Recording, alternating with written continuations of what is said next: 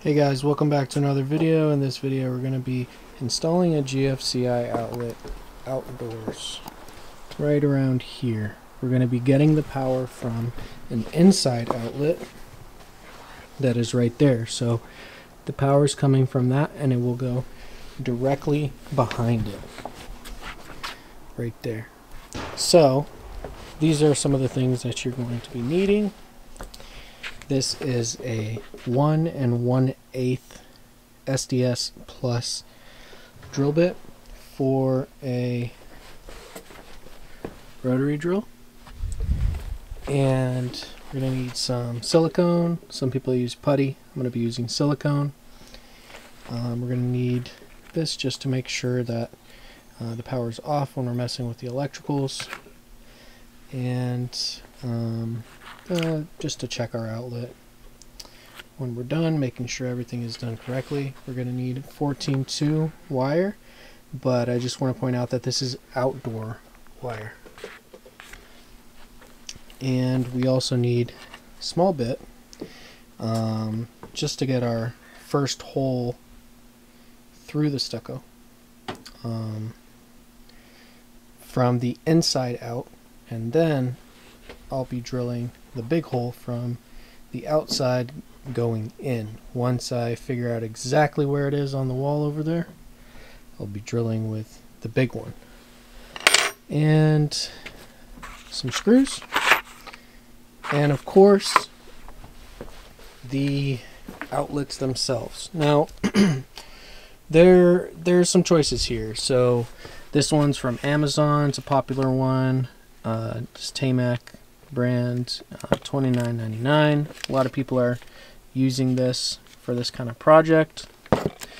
And since it sits far off the ground, far off the wall, I also considered doing something like this where it's more slim. Instead of having this big thing like this, it's more like this. So it cuts off some of it. It makes it look makes it look better and more sleek on the wall. But I decided to go with a third one, which is from Home Depot. I believe it's Commercial Electric is the brand.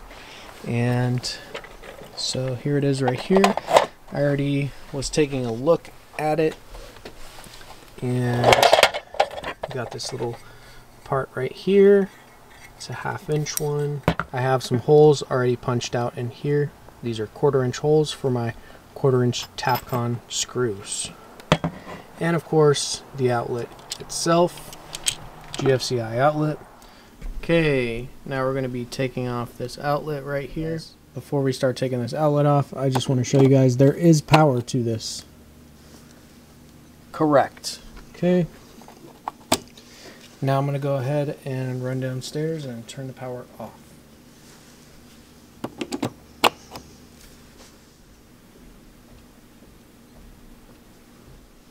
Okay guys, you can now see that there is no more light here, no power here.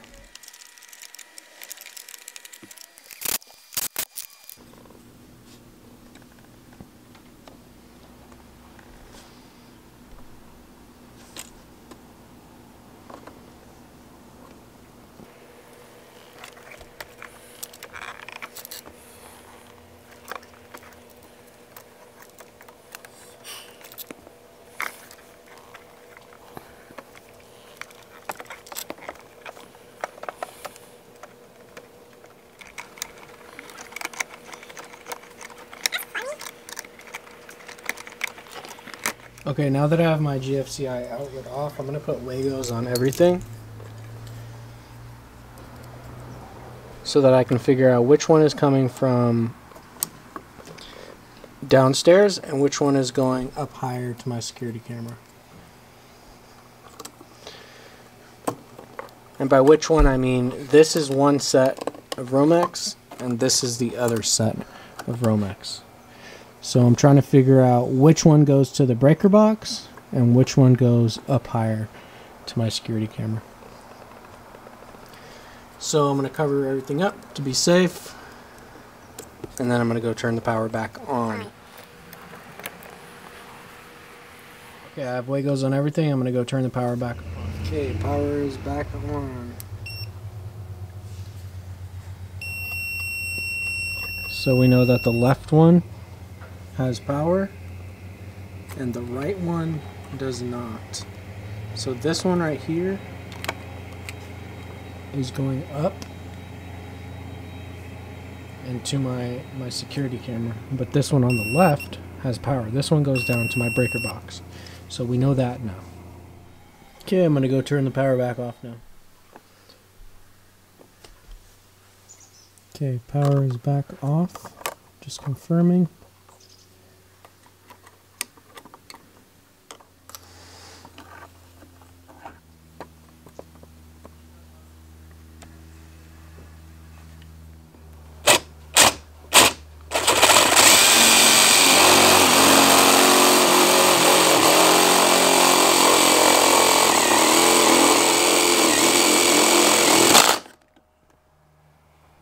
Okay, we now have a hole drilled that gives me access to the stucco back. I'm now going to be drilling from the inside out with just a little thin masonry bit so that I can establish where the placement is for the box on the outside. Okay, we now drilled our hole from the inside out. Worked perfectly. Okay, 1 1/18 hole.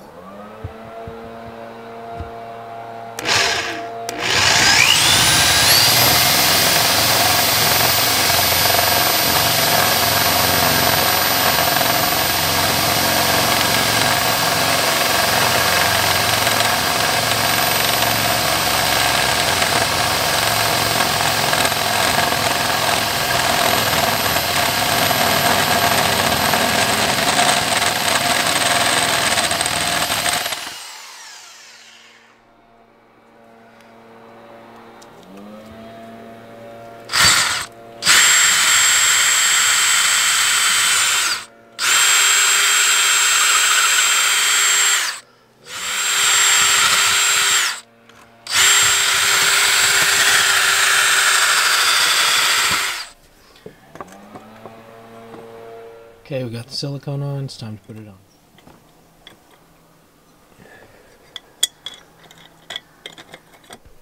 Okay, we got the screws in. It's on there pretty solid. Now we just need to add some more silicone.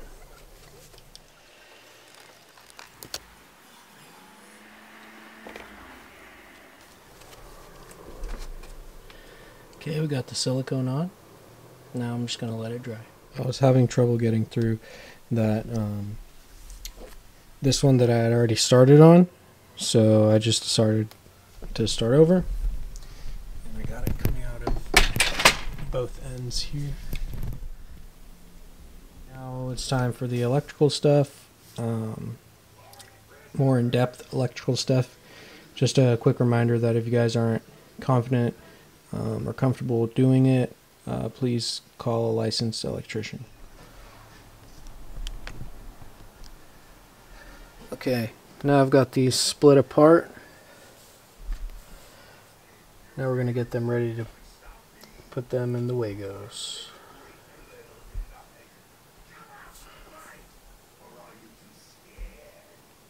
There's a spot on here that says stranded or solid, and so since this is solid, we're going to put it on the 14 because it's 14 gauge Romex.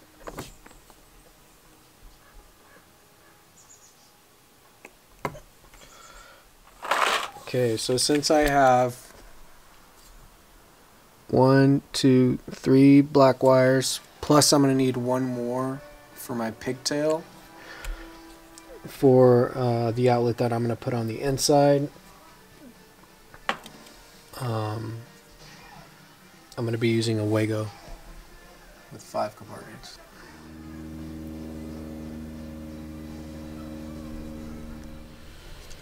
Okay, I got all the Wagos in. Now I got to put the outlet in. I'm putting in a different outlet. Okay, ground wires in. Okay, now we'll do black brass.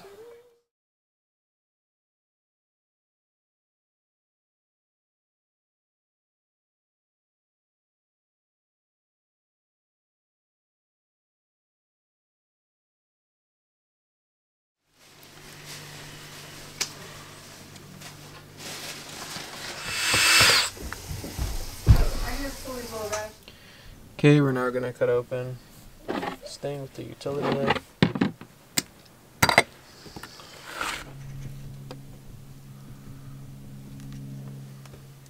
Okay, now that we have these out, I'm going to go ahead and strip the wire. Again, this is solid wire, so we're doing it on the solid side, and it's 14 gauge wire. 14 gauge outdoor wire, just in case you guys missed that earlier in the video. That's why it's gray instead of white, this part. Now we have our outlet here. Okay, so first step is we're going to do the ground wire.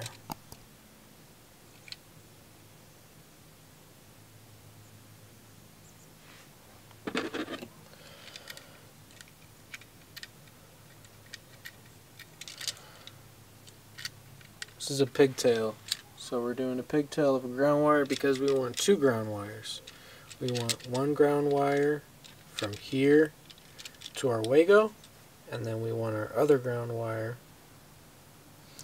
from here to our Wago, and then we want our other ground wire from the Wago to this. So it's actually 3 ground wires to the little green screw over here. So first things first, I'm going to secure,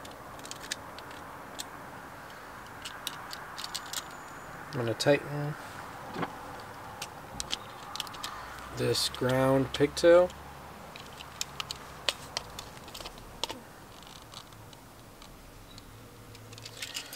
Okay, so that's on there.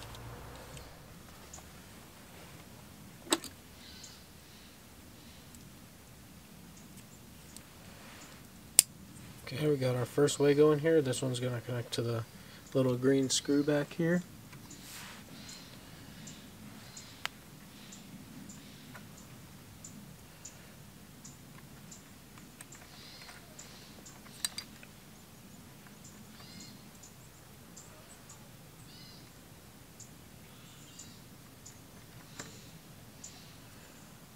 Got our second Wago in here.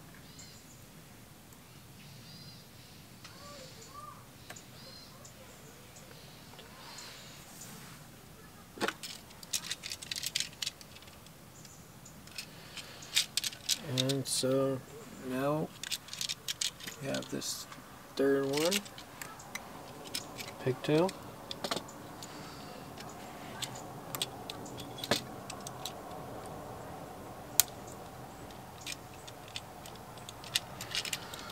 Okay, so now before I start continuing and doing the black and the white, I'm going to go ahead and secure our ground wire.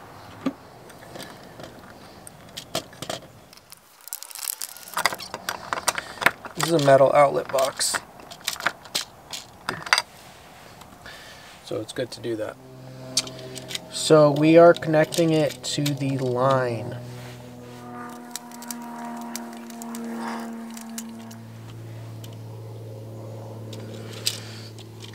Which on this case is the bottom.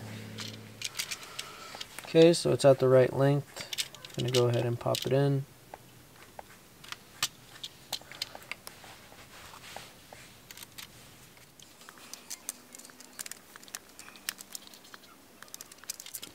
So now, just to sum it up here, we have 3 ground wires.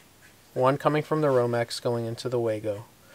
One coming from the Wago going into the screen screw, and one coming from the Wago and coming in to the outlet on the ground one under the green screw. Okay? And then we have the white and the black going into the line, not the load, the line at the bottom of the outlet. So now we are pretty much done, except I'm just going to tighten everything up.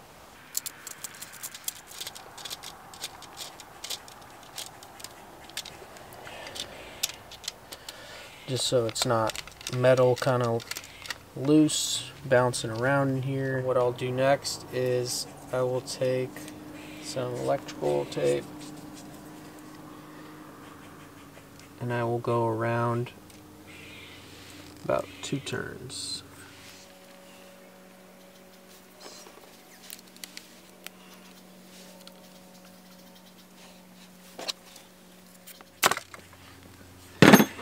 At the end, we're not going to stretch it or anything, we're just going to lay it flat and push it down. Okay guys, we are almost done with this DIY project. Don't forget to like and subscribe. Drop those comments down below if you would have done something differently. I'm all ears, guys. Okay, before we go ahead and close everything up, I'm going to turn the power back on. Make sure that everything is working properly.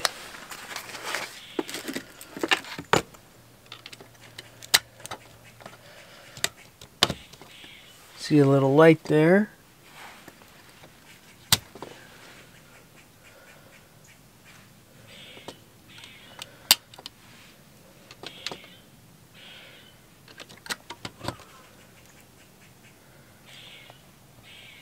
Correct.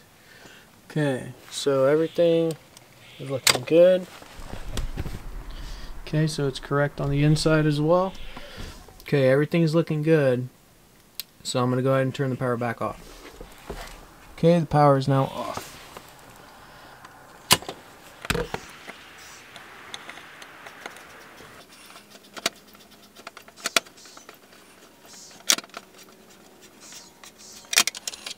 I can feel it sealing up.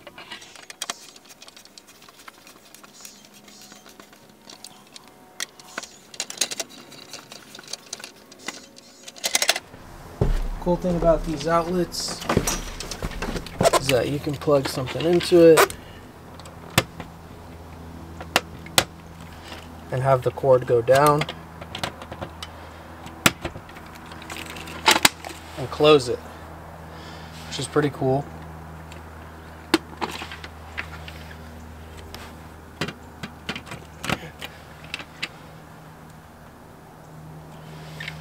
We're going to test this one more time just to show you guys. Turning the power back on.